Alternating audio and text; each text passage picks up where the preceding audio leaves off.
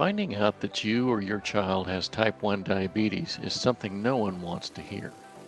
The thought of being dependent on insulin by injection or pump can be overwhelming, even though it's your best line of defense.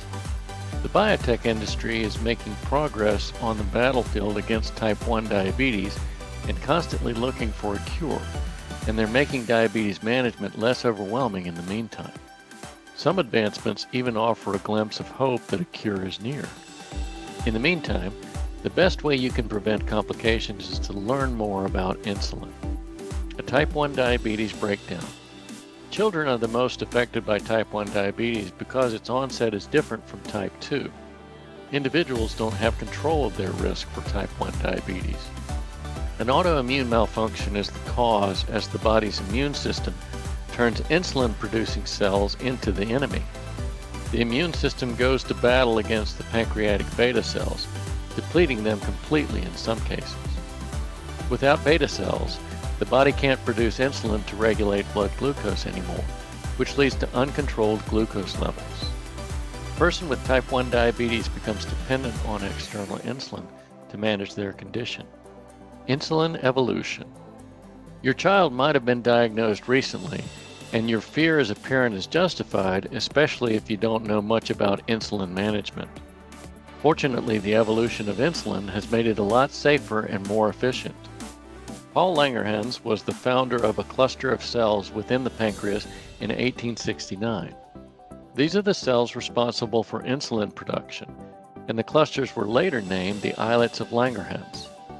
In 1901, American physician Eugene Opie was the first man to discover that the destruction of these cells caused diabetes because the body can no longer produce its own insulin.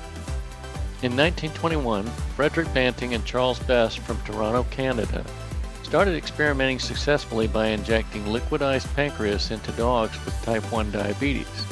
And by 1922, they helped a boy with type 1 diabetes go on to live 13 years. Eli Lilly was the first manufacturer to produce fast-acting insulin in 1922, and intermediate insulin was found by Novo Nordisk in 1950. The first human-synthesized insulin became available through biotechnology in 1978. This was a huge step forward in insulin safety because allergic reactions were less common with the synthesis from human cells. Previously, cells taken from animal pancreas were often rejected by the human immune system. But now insulin was safer for children and young adults globally. The evolution sprung forward from this point. Injections were another unpleasant part of insulin therapy, and the insulin pen was released by Novo Nordisk in 1985. It provided better accuracy, easier use, and less injection pain. Medtronic released the first insulin pump in 1992 called the MiniMed 506. It was an incredible leap forward in type 1 diabetes treatment. The MiniMed 506 could deliver insulin for daily requirements, and by using a meal bolus memory, it delivered precise doses of insulin 2 hours after eating. Eli Lilly introduced genetically modified insulin in 1996 called Humalog.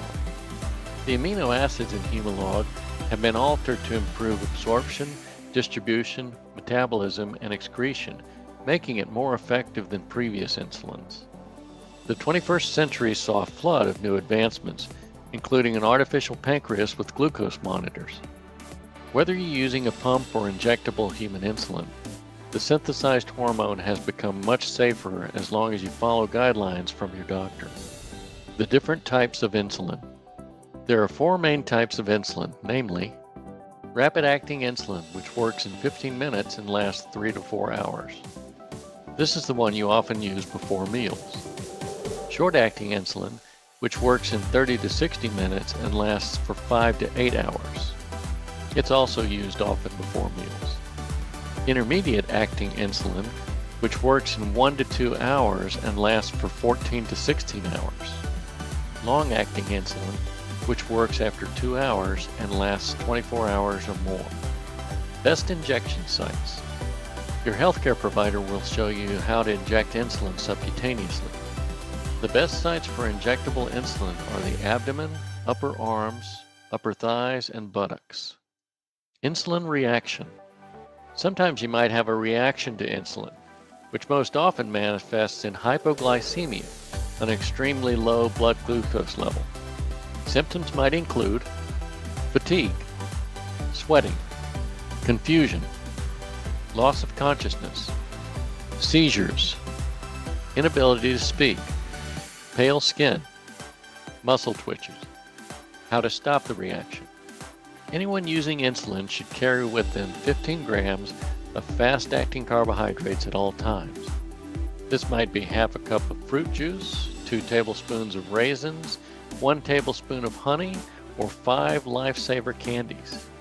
Ironically, Lifesaver candies are the easiest fast-acting carbohydrate to carry, and they can save you or your child's life. Additionally, ensure that everyone knows of your child's condition and how to help them if you're not around.